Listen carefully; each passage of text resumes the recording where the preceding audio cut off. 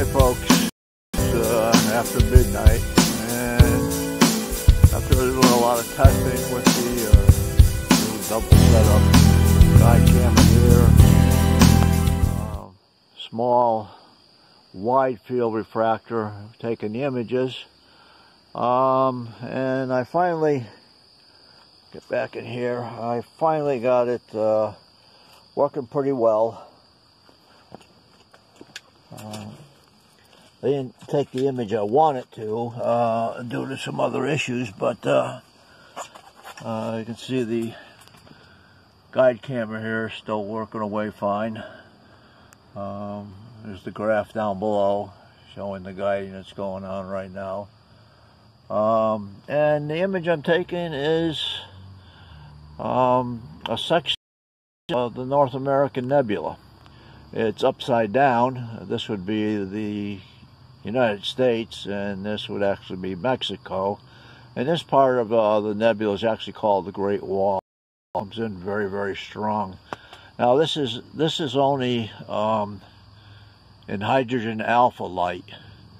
To get a color image, I'd have to get out here some other nights now and take red, green, and blue images, combine them all together in a computer, and I'll come up with a nice color image. Really, I was surprised. That little camera is really working really well. And this hydrogen alpha light, we are, let's see, 17 minutes in, so that's 17 minutes of exposure. I'm taking 1-minute exposures, and they're being stacked automatically, one over top of the other. I'll go on and get another 5 or 10 minutes of data. I don't know. It's getting pretty late. I'm pretty beat and tired, and I'm sure everything's working, so I'm about to wrap up everything really tight. I'll probably leave the cameras on the telescope and just wrap them up real good and put the little housing back over them, and they'll be fine until the next night I can get out here and finish this little project. It's coming out pretty good.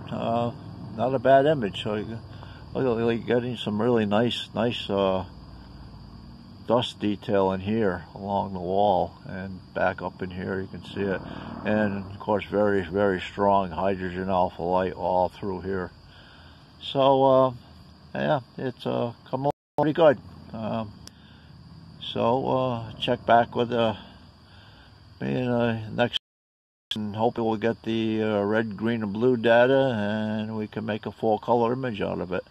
In fact, it probably would not hurt to continue taking more hydrogen alpha light after I'm done with the red, green, and blue, and let it go for a couple of hours, and really build up a really deep image.